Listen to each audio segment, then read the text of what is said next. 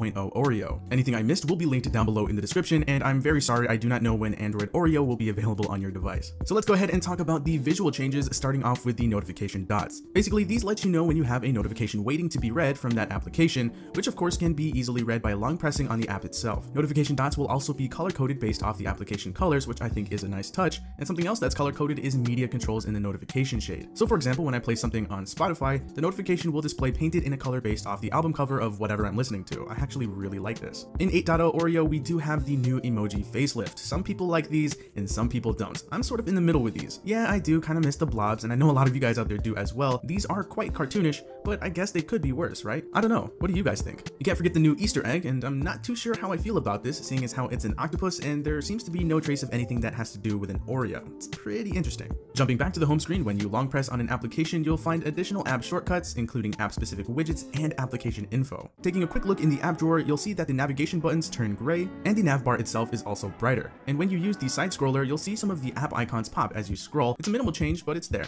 Another minimal change is the ability to swipe up from anywhere on the home screen to get to the app drawer, not just from the dock. This is very nice to see. In the notification shade and quick settings menu, you'll see the new black, white, and light gray colorway. The date along with the settings shortcut, user profile, menu editor, and menu expander are now positioned underneath the settings toggles, and the time has been shifted over to the right, now accompanied by the battery percentage. Of course, you also have that neat effect when you scroll through multiple notifications with the app icons scrolling along with you. I like that. And jumping into the settings menu itself, you'll see a lot more gray and a lot less blue as far as setting icons go. And thank goodness the whole place has been cleaned up and organized. Everything is better categorized with submenus to make it easier to find what exactly you're looking for and to keep the setting list much more compact. They also got rid of that support tab and that slide out menu from the left. Now we do get a handful of functional features like the ability to snooze notifications. This can be super useful if you'd like a notification to pop back into the notification shade a little later. There's notification channels, which lets you customize the different categories of notifications you can get from that app. So for example, from the Play Store, I can turn off notifications for account alerts, but I can turn on notifications for when new app updates are available. You've got the ever so popular picture-in-picture mode, which lets you keep a YouTube video playing in a small window so you can watch while still using your phone. And if you're just looking to listen to music on YouTube, you can hit that headphone icon to just play the audio in the background. And picture-in-picture mode will also work with Google Maps, Duo, Play Movies, and Chrome, but you will need a YouTube Red subscription to do it with YouTube.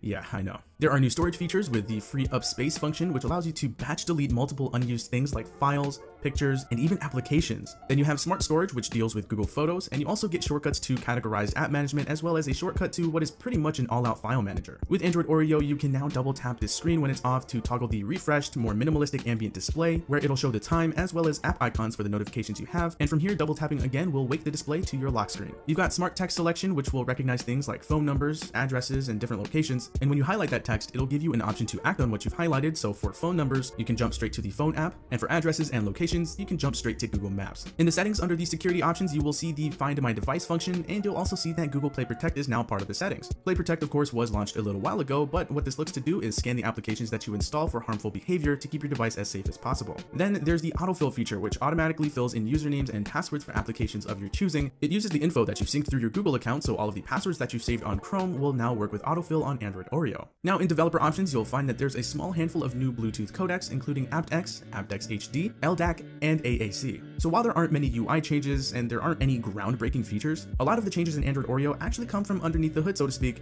and the main goal here is to give users a more enjoyable user experience, as well as give developers a bunch of cool things that they can do with their apps. There are loads of changes under the hood, and it would take me forever to go through them all. But notably, you've got something called Vitals, which includes Play Protect. It's got OS optimizations and developer tools. OS optimizations include the Pixel booting up much faster than before. There's faster and smoother app performance, greatly improved background service management, which should definitely help with battery life, thank goodness. And one of the neat tools devs will be given is Play Console, which allows devs to see live stats of their applications running on pretty much any Android device, which I'm sure is a huge help to them for tweaking their applications for better performance and battery usage. Developers were given a slew of new abilities, and if you'd like to run through all of the things that'll translate into future applications, again, check out the description. So overall, I think Android 8.0 Oreo is a great update. While there aren't many visual changes or super cool features, the update does bring a lot of refinements and enhancements that aim to make the whole Android experience much better. So what do you guys think of Android 8.0 Oreo? Let us know your thoughts by dropping them down below in the comment section. As always, we'd love to hear your feedback. But anyway, that does it for this video. I hope you guys enjoyed it. If you did, feel free to hit that like button, subscribe to the Android Police channel if you haven't already. That does it for me. I'll talk to you guys later, and thanks for watching.